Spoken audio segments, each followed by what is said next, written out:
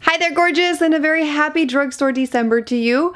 I could not think of a better video to close out 2020 than to do a comparison of makeup trends from the 1920s side by side with the 2020s. So today I'm going to be showing you a full face, half and half, of 1920s makeup on this side and 2020s makeup on this side. For those who are familiar with my channel, you've been here for a while and perhaps found me through the historically accurate makeup series that I do here on the channel. I am hoping to pick those back up again in 2021, and so it brought me so much joy to be able to create this video for you here today. And I feel like it's such an eye-opening look at how trends really are cyclical. And if you happen to miss the 1920s video tutorial that I did, I think it was the first one that kicked off this series in its entirety, I'll have it linked for you below.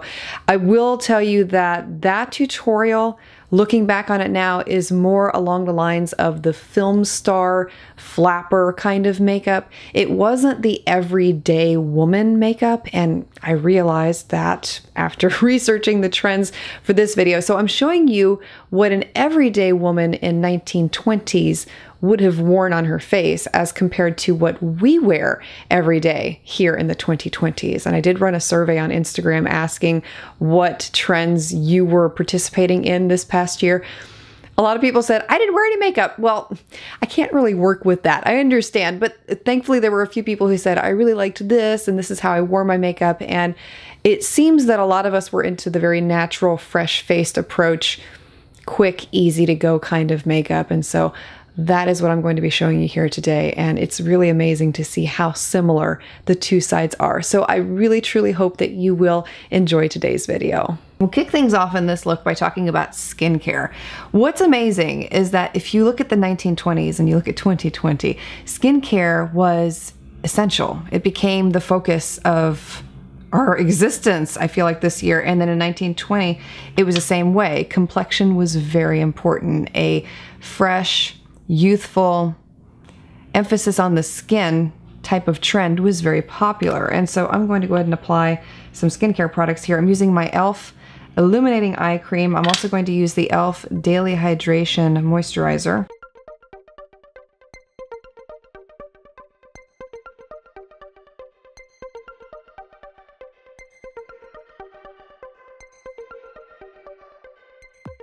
In 1920, they would use something called a foundation cream, which, if you study what that is, it is akin to a modern day BB cream. It was something with color, but skincare benefits. So very similar to what we've all been gravitating to this year, surprisingly. So I'm going to use the same product on both sides of my face, and that is the NYX Bear With Me Tinted Skin Veil.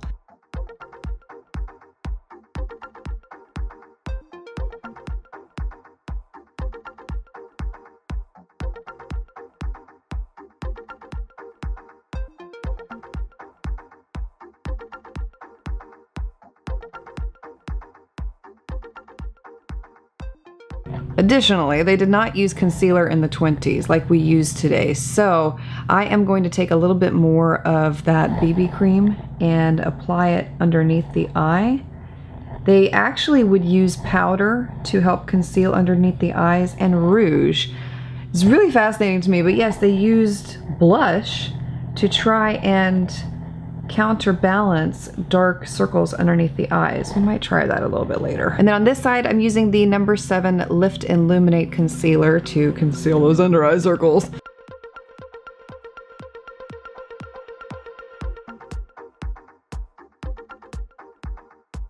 In the 1920s, face powder was very popular and it was used liberally, which to me sounds like it's more of a mattified appearance as opposed to our modern day 2020 style where it's very dewy, radiant, glowing, youthful kind of skin. So I'm using the Rimmel Stay Matte Powder, and I am going to apply it pretty liberally on this side to build it up a little bit more than I typically would. They also used powder to help conceal blemishes. Powder was more or less like a one fix-all kind of thing. It was very loved in the 20s. And similar to what you see now, there were a lot of different powder colors available, which I'll talk more about here in a minute. Now on the 2020 side, I'm going to take a very light dusting of powder just to set the face, but not pack it on like I did on the other side. Like I mentioned, they had a lot of different colors of powders available in the 1920s, and they would use some of them as a form of contouring. It wasn't called contouring, but that was essentially what they did. So I'm taking the Milani Silky Matte Sunlight, and I use this as a contour, and I'm going to use that with my fan brush here and lightly sweep that down the cheekbone. Now they could have also used rouge like this. There was nothing that I could find specifically stating that, but it wouldn't be the first time that I've heard about that. I can't remember the era where they did that, but there was an era in the past 100 years where blush was used as a contour. And I want to say it was the 80s actually, now that I'm really thinking about it. I am also going to apply that same level of contour on the 2020 side. I know some people skipped it this year, but there were still some of us who wore it, myself included, and I still did a full face quite often, if even just for myself or to jump on a phone call with someone. It was still relevant to me. We'll stop there with the face right now and we'll move up to the eyes and focus on them for a little bit here. For the eyes, it's really fascinating if you study the 1920s compared to 2020 because they are still, again, very similar. I'm going to go ahead and apply an eyeshadow primer first. I'm using the Milani one, and I am not going to apply a primer on this eye, and I will tell you why here in 1 second. In the 1920s, eyeshadow was not really popular for everyday women on an everyday basis. It was more reserved for formal parties, formal occasions, and that would be when they would pull the eyeshadow out. So if you saw a woman in everyday life in the 1920s, her eye would probably be bare, and if she was wearing eyeshadow, it would be incredibly muted. So I'm not going to apply anything there. I'm actually, what I may do, I did already apply some of the NYX Tinted Skin Veil over the top just to conceal the veins in my eyes. The other thing I will do is apply a little bit of my Wet n Wild Brulee eyeshadow, simply because it will help to conceal those veins a little bit further, and that's definitely muted by doing that. One of the other things they did in this era is, instead of using eyeshadow during the day, if they wanted a little bit of color and they still wanted to keep the look muted, they would use a dark face powder. So as an example, using the one that I used for contour, just a light dusting over the eye would also be a still 1920 looking eye. Not going to do that though, because I do want to keep it as authentic as possible here, and a majority of women did not do that.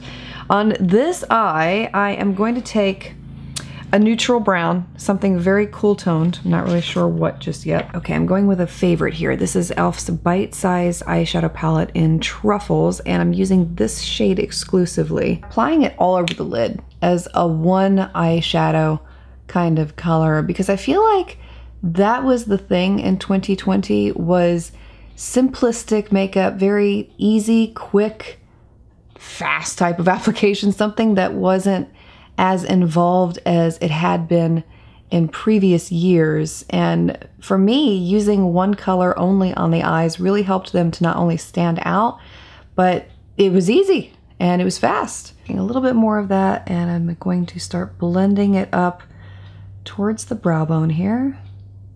By the way, brushes I'm using, because I get asked which brushes I'm using. First one that I used here was from Crown. This is their C510. That was what I used to first apply it on the lid. And the second one I'm using here is from Shop Miss A, the AOA Studio Brush in E129.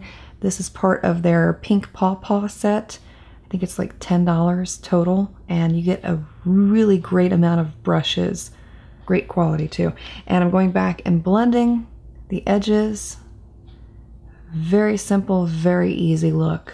The other thing I want to mention with the eyeshadow too, before I forget, is that it was used mainly for film stars of the 20s, because black and white films, they really wanted their eyes to stand out. And I just know from studying black and white photography back when I first got into makeup that you do want to emphasize things in makeup more when you are doing black and white photography because it shows up better that way. So if you did a very natural face and you were doing black and white photography, it wouldn't come across as well as if you had really punched it up and done a lot more contrast. And so that's why film stars of the 20s really overemphasized things like the eyes, and they had a really dark smoky eye, or they had dark lips. It was to draw those features out. For the eyeliner, they did use eyeliner in the 20s. They usually used a brow pencil, believe it or not, and it was either brown or black.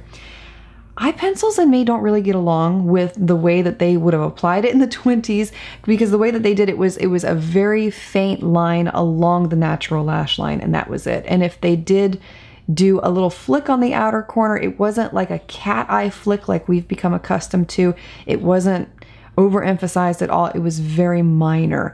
And so I'm going to use eyeshadow instead. I had an eyeliner picked out, but I'm not really confident feeling because, yeah, I just don't want to use it. So you can use an eyeliner because that would be what they used in the 20s. I'm going to use the dark brown from the e.l.f. palette. Taking an angled brush here, I am lightly going to go along the lash line with that. And the emphasis is really to darken the lash line, make the eyes stand out, but it shouldn't be really, really noticeable. And then, like I mentioned, I'm going to do a small tail on the end there. It's not much. You really don't want to emphasize this too much, and then smudge it a little bit more.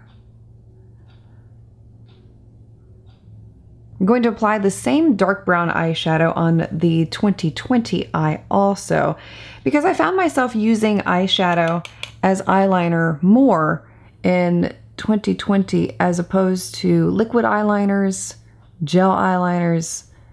This became my go-to medium for darkening the lash line, and I just love it because it's easy to correct if you make a mistake. It's faster, I feel like, and it looks better. I shouldn't say it looks better because, I mean, that's up to a person's interpretation, but it looks softer in my opinion. And we'll do a wing with this on the outer corner because that was another one of my go-tos this past year, had to have a wing. It really helps to emphasize the eyes, and especially if you have downturned eyes like me, it draws them up. Now, the foxy eye trend was another one that we saw pop up in 2020. I don't know how many people actually wore that on an everyday basis. I feel like it was one of those more fun kind of looks that you could do in your spare time, or if you just wanted to play around with makeup, but I don't know if it was something that people did on an everyday basis. And so I'm just trying to go along the lines of what I know I did on an everyday basis. Brows. I think this is going to be the most definitive trend where you'll start to see the real difference between the 1920 side and the 2020 side, because 1920 brows are very different from what we have traditionally been doing today. So on the 1920 side, I'm going to use the Soap & Glory Archery pencil. Eyebrows in the 20s were very thin and long. There were two different ways that you could do it, and I'll show you pictures here as an example. Clara Bow did hers where they were very long but pointed down, and they gave a doe-eyed effect. Whereas in sharp contrast to her brows, if you look at Louise Brooks, hers were very thin but went straight across. Now, the everyday woman would not necessarily have plucked her brows as thinly as the film stars of the 1920s or the flappers. They more likely would have made them a little bit thicker by comparison, so they weren't as pencil thin, which is good because I don't really feel like plucking my brows. Not like that anyway. So I'm going to pencil them in very thinly, but I think today I want to do the downturned brow shape that Clara Bow did as opposed to that straight across. And so, I mean, they really sloped downwards. So a lot of emphasis down here. On the 2020 side, brows were more natural looking this year. They weren't as razor sharp as they had been in previous years. They definitely didn't have that blocked off Sharpie look to them. And I found myself using more liquid brow style products, and this was one that I really, really loved over the course of this year, and it's the L'Oreal Micro Ink Pen. So I'll use that to fill in my brows here. And it's basically a way to give you a micro blading type effect. It takes a little bit of practice, but the results with it are really nice. And then while it's still kind of wet there, I go back with a spoolie and brush through. For lashes, eyelash curlers were invented in 1923 by the Curlash Company, if memory serves me right. So I am going to use an eyelash curler here to begin to curl the lashes. This is the one from Stirreth Beauty, by the way. I always get asked what it is when I use it in videos, and I love it because it's much bigger than a traditional eyelash curler. So if you have big lashes or big eyes and you struggle with getting all your lashes into one curler, this one does it beautifully. As opposed to now, mascara in the 1920s was not used to curl or volumize the lashes. It was meant to darken the lashes. Not tube, by the way. It was more like a cake type of consistency. I'll try and show you a picture here of it. It was just a black pan that you dipped the brush into, and then you would apply it onto the lashes to darken the roots and make them stand out. So unfortunately, I don't have a product like that to use here as a comparison to what they would have used, but I'm going to use the Ulta Beauty Twisted Volume mascara in the hopes to darken the lashes, not necessarily emphasize the volume or the length today. I'm applying mascara over here too, but I am going to apply a false eyelash in comparison to the 1920s eye. When I ran the survey question on Instagram to ask you what you felt like the most popular trends of the 2020s were, there were a lot of people who responded back and said, I really focused on my eyes this year. I really played them up because of the whole mask situation, and I wanted a lot of emphasis on them, and that makes sense. And it's really interesting to me to see the contrast from years previous to where we really played up the face. I mean, eyes were still a thing too, but the face had a lot of emphasis, whereas this year it took more of a back seat. And it's really fascinating to see how similar the trends are between the 1920s and the 2020s. 100-year gap, but it still came back full circle. And so the lash that I applied here is from my lash line in the style Unapologetic. If you are interested in them, I'll have them linked for you below. The other thing that I did sporadically throughout the year, not all the time, but once in a while, I did do this. I took a little bit of eyeshadow and used it to contour the lower lash line. So I'll do that here. For the most part though, I kept the under eye area pretty clean. I think you saw that through most of my videos this past year, and I feel like it opens my eyes more. But there were times when I took a little bit of eyeshadow, I'm taking this one again from the e.l.f. palette, and use that to just lightly go underneath the outer half of that lower lash line, and it helps to emphasize the eyes a little bit, but not too much. Blush in the 1920s was matte in finish. It was not shimmery, it wasn't light enhancing, it was pretty flat. And it came in basically two colors, pink and orange. Predominantly pink though. And they quite often would match their lipstick to their blush. That was a very popular trend that you saw in magazine articles from this time. And so I'm taking my lipstick here, which I'll be using in a few minutes, and this is from Revlon. It's in the shade Soft Silver Rose. I'm going to use that as my blush here. Maybe a little too shimmery, we'll see. I'm just tapping it in with my finger here. And I'm going to blend it like that also.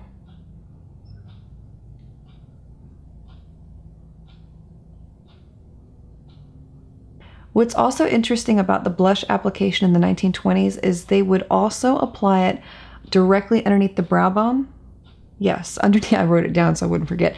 And they would also apply it underneath the eyes as a way to color correct. I'm not sure how much I'm going to be able to apply under the eyes because I don't really want to detract from what I've got going on here on the cheeks, and this is really pretty actually. I'm going to take a little bit of that lipstick, and I'm talking a small amount, and I'll apply it underneath the brow bone to give a little bit of color there. This is such a unique concept. It's very similar to how we do highlight now underneath the brow bone, but with a little bit of color. And I can see that just by not having any eyeshadow on, that the emphasis, yes, the emphasis it gives there is simply beautiful. Yeah, I'm not really feeling applying it underneath my eyes. I mean, you can if you want to, but yeah, no. By comparison, on the 2020 side, the blush is a bit more luminous, has a highlighter mixed in with it generally. And so I'm taking the Physicians Formula Rosé All Day Petal Glow Blush, and I'll apply that on the top of the cheek here. So that gives a very nice highlight to the face, but I'm going to add a little bit more color with the CoverGirl Instant Cheekbones in Refined Rose. I'll take a small amount of this and apply that over the top. Really just want to emphasize that healthy skin glow. Can you imagine what they would have said about highlighters in the 1920s? I know that matte was the trend, but it would have been really fun, I think, to use back then. And the last part of the face, lips. The most popular colors that you saw in the 1920s were shades like Poppy, Rose, Scarlet, Raspberry, Carmine, really vibrant shades. And so that's why I chose the Revlon one that I talked about earlier. Again, this is the shade Soft Silver Rose. So I'll apply that on the lips. There was no indication as to the finish, whether it was a more shine finish or a more matte finish.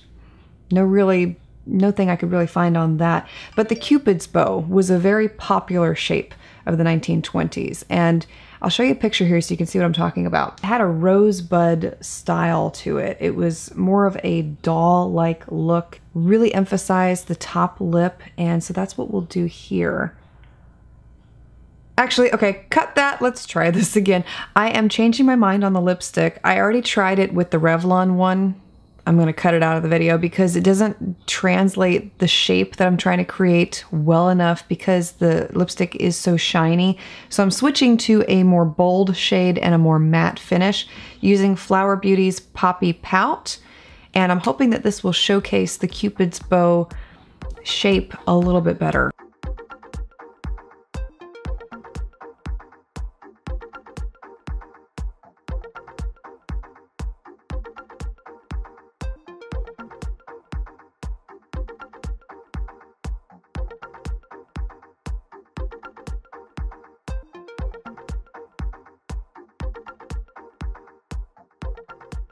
Oh, that is so much better. Okay, it just was not translating with the other lipstick as well as what you see here. And you can see that it forms a heart.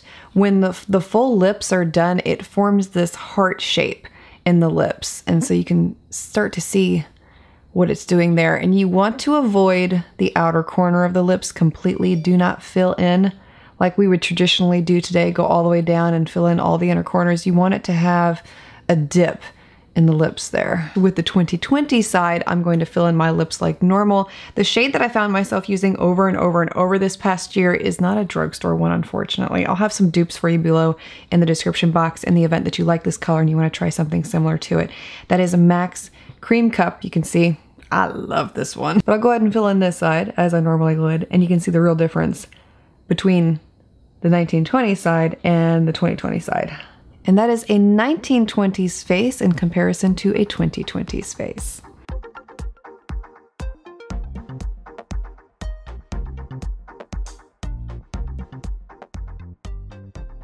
I truly hope that you enjoyed this video because I thoroughly found so much joy in making it and putting it together for you. And I love historical makeup. I have a lot of ideas for 2021. If you have any that you'd like to share with me, feel free to do so below.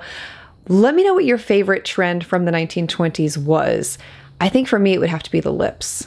I love that lip shape. It's such a defining lip shape of the era, and it's not really one that we've seen come back in any eras since.